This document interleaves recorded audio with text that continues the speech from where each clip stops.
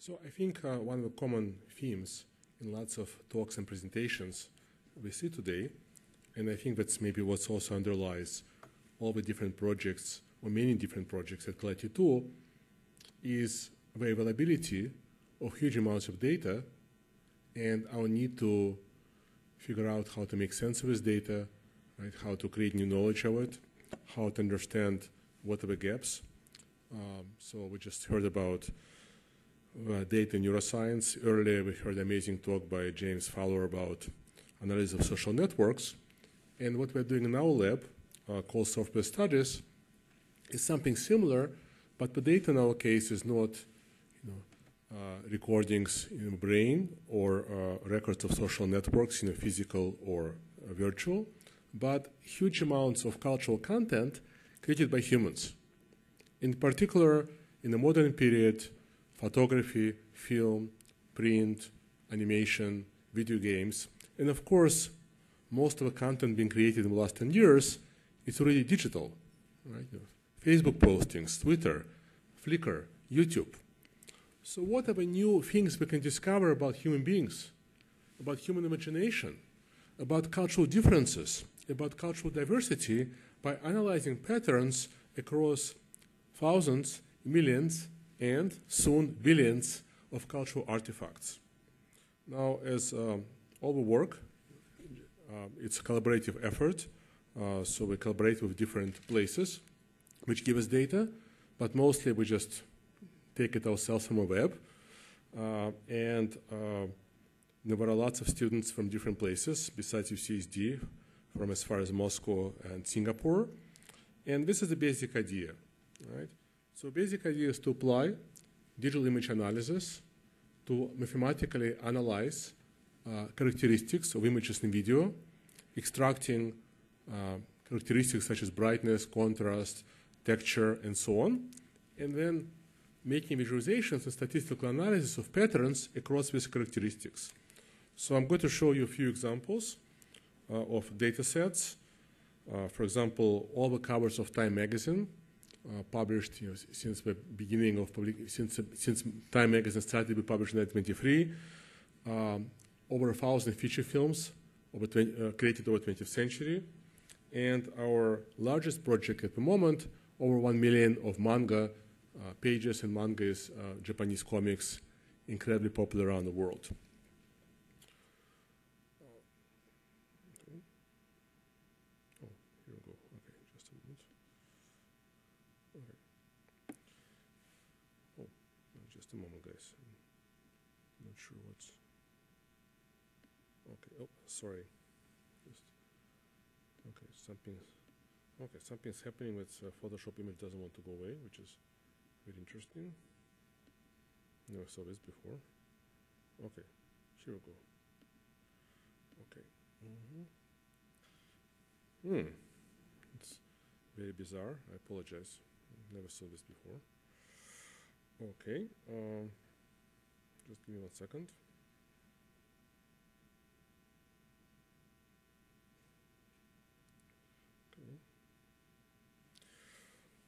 Okay, so for example, we can take a good sample of films from 20th century. So it's about 1,100 films.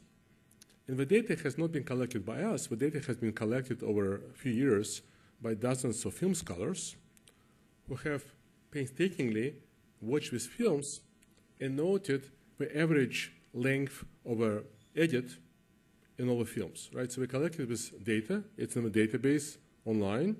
So for every film, you can find out the average length of a shot, right? So if it's a, action film, average shot may be 5 seconds. If it's some kind of very slow Russian or Japanese film, maybe it's 1 minute. But we never thought to actually put this data on a graph. So that's what you find. Now, of course, you find some things which are not surprising, but over time, the trend, right? The trend is going down. So films are getting faster. But what you can also see is which films are outliers. So here's, for example, Tarkovsky, the Russian director, Sacrifice. And here's another Russian director whom Tarkovsky, in fact, is reacting on from 1920s, Man in the Movie Camera. You also find out that right on the trend line, right in the mainstream, are people who in fact established contemporary film language, such as Griffith or John Ford, but also independent filmmakers, such as Jim Jarmusch. Okay? So now here, each film is represented by a dot. But probably some of you at least have seen amazing visualization systems, right, designed here at Kaleti 2, such as the hyperspace on the second floor. So when I saw this hyperspace in 2005, I said, why only make graphs out of points? What if I would actually include the actual images, the actual media in my visualizations? My visualizations will become much more meaningful. Okay? And if Photoshop would obey me, which it doesn't want to, okay, I have just, sorry guys, I'm not sure why it's happened. Just start over in this case. Let's see what happens. Okay. So let's take a relatively small data set, a number of images. Sorry about it again. Number of images of two 20th century painters, Pierre Mondrian, one of the developers of abstract art, and then the abstract artist from America, Mark Rothko, who is working about 30 years later in the middle of the 20th century, and compare them on the most kind of simple dimensions we can think of, average brightness and average saturation over paintings, right? So how bright each painting is and how saturated the painting is. So we do it, and we get something like this. And you can say, Lev, why are you doing it? I mean, you're a professor to UCSD. I mean, I'm sure it has been done by high school students 100 years ago. You know what? Nobody has done that, right? And you see amazingly complex techniques in this building, and we're also applying some of these techniques, machine learning, what have you, but we actually want high school students to do that. So what we're trying to do in our work is get hold of interesting data sets and apply not the most complex techniques, which is what engineers do, but the simplest techniques. So we leave complex stuff to you guys, and very often you get amazing results, right? So what you see here right away, what is very different? So obviously, Mondrian is a kind of abstract artist of the first generation. He starts here with traditional paintings, very brown, and then he goes here, and then he arrives at his mature style by 1920 in this part of the space. What's interesting, and I can't show it to you here, but you would see it if I would play animation, and add time dimension. 30 years later, Rothko starts in exactly part of a space of possibility. He starts here when he goes here and here, right? So you can see that, the way kind of Mark Rothko establishes his brand and his fame is by exploring certain parts of what we can call style space, the space of kind of parameter possibilities, right? Paintings which are very bright and very saturated, and then paintings which are very dark, which earlier artists didn't go to. Okay, well now let's apply the same idea, but instead of analyzing, 150 paintings of two artists, let's take a larger sample. Let's look at 1 million pages from manga, and as I already mentioned, manga is Japanese comics. Okay, and we're going to start by just looking at two images if you've never seen kind of manga before. Okay, so this is, let's say, two images which come from different part of a kind of manga culture. So this image is from one of the top selling manga series aimed at teenage girls. Okay, and the image, the manga page on the right is from one of the top selling manga series aimed at teenage boys. And they actually have names. One is called shonen, one is called shoujo, and this is how manga industry in Japan divides its market. There are 4 categories: teenage boys, teenage girls, young men, young women. Well, if we don't use any computers and just look at these images, of course, we can see lots of various differences, right? You can probably narrate these differences. So here you have, this kind of moody textures and these very dramatic lines. But can you actually generalize from these two images and make general statement about the style of boys manga and girls manga? Of course not. Funny, that's what people in humanities always do, right? So we take incredibly small samples and generalize, and it kind of works. So it worked okay so far, but now to have all this big data, we can actually do it in a more scientific way, right? Let's take a larger sample and let's compare with images. But how can I compare? How am I going to compare 500,000 images for boys and 500,000 images for girls. I mean, I can't do it with my eye. Even if I take a smaller sample, let's take a smaller sample. So we're going to take one manga series, and this manga series, were published over time. So this one has been published since 1999. So every week, we published a new chapter, maybe 20, 30 pages. So over 11 years, we have about 10,000 images. So one thing we can do is simply put all these images in order and look at them. And the result looks like this. Okay, so we can zoom in. Okay. And have to wait for computer, right? The computers have not been actually designed to show so many images. The result looks like this. And if I look at this, I'm like, well, it seems like there are some interesting moments. So here, in this part of a manga, the backgrounds got reversed. And then I see other things, and I see the strange pages. But what if you ask me a question, Lev? Over 11 years of publication of this manga series, did the visual language change? It's kind of really impossible to say, right? It's impossible to say if we just start looking for a book manually, and it's also very hard to say even if you use computers and put all the pages into a single image. So what we're going to do is apply our our cultural analytics method, which means we're going to automatically measure visual features of these images, even use these features to position the images into 2D or 3D space. So then what we're doing is we're kind of mapping all kinds of differences between images into distance. And our eyes are very good in estimating distances. So essentially, we're going to automatically map the images, right, project them into the space based on their visual characteristics. So we can do it, for example, for a single title. Okay. So here's the pages from like a typical title. I think it's about maybe 2,000 pages, like organized by the visual characteristics. The images which are at the bottom. Let me see here. Yeah, wait again for computer. So images, what happens here is the images which are at the bottom, right? At one extreme, we have lots of white, lots of black. We don't have lots of texture, so we're very kind of black and white. And then the images which are on top are more textured and more detailed. Now, since we have some engineers in the audience, I can say things which I always want to say, but I wouldn't say it in front of our historians because they're going to freak out. Okay, so actually what we're measuring is very simple, right? The y-axis is simply entropy. So images have more texture, right, more detail. It's more difficult to predict, right, the next pixel, so we give high entropy. And then the x-axis is simply standard deviation.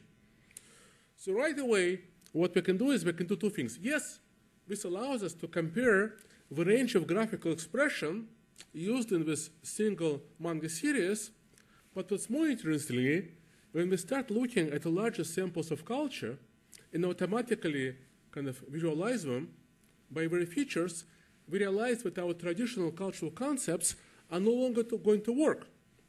Okay, so let's say I'm going to ask you to describe a style of this manga series. But is it possible to talk about here the style?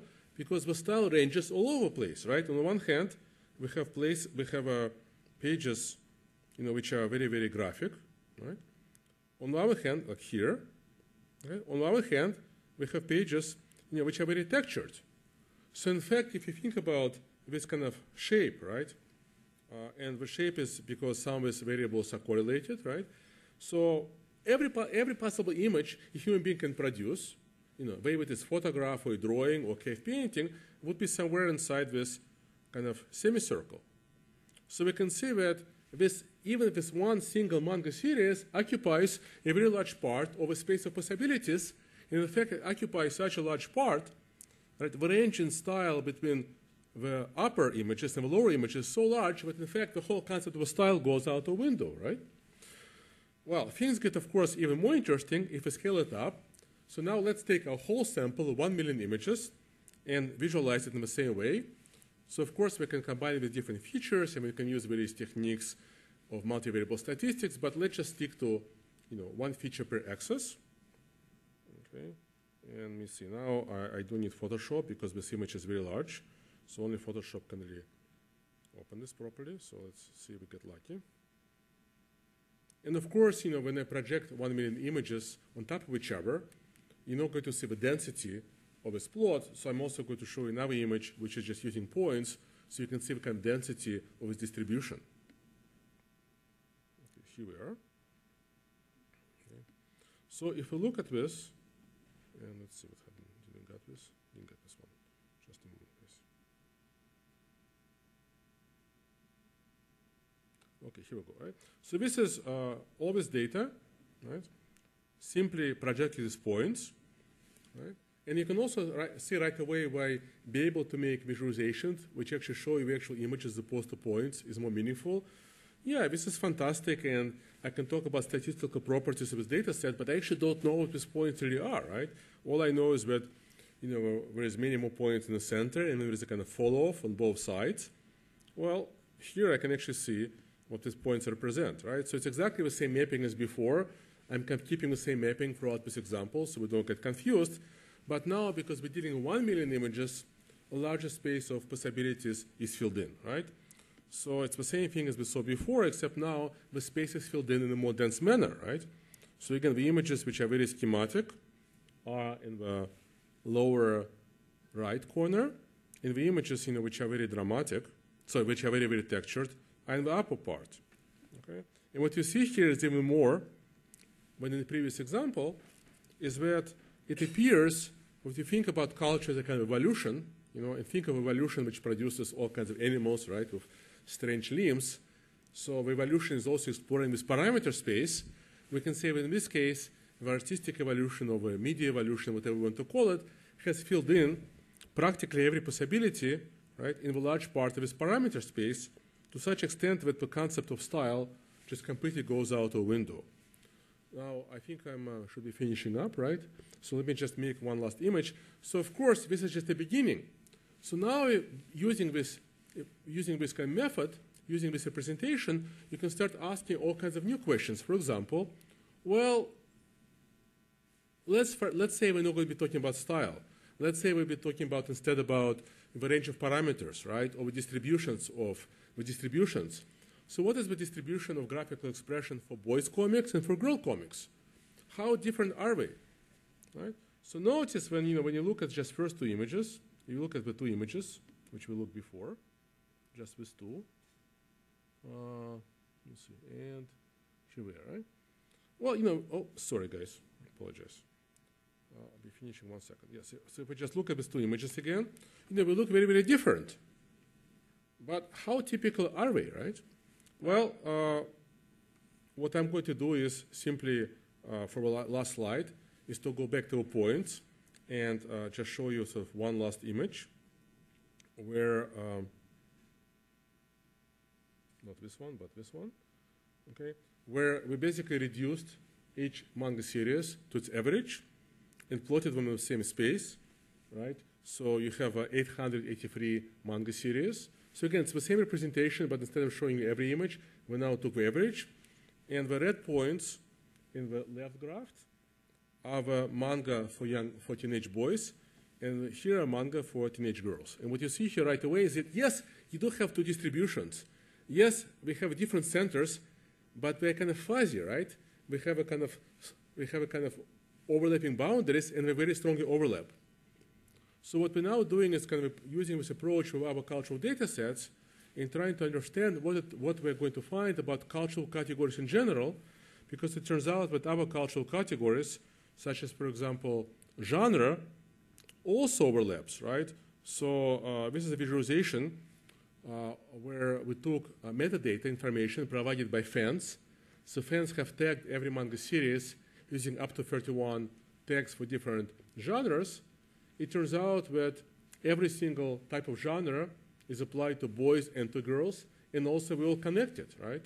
So even though, yes, mostly boys like action, and mostly girls like romance, boys also like romance. So it turns out that perhaps genre, which seems to be such an obvious category to talk about culture, also is a fuzzy category, which perhaps should be actually replaced by something else. Guys, thank you so much. This is just a little window to be continued. Thank you.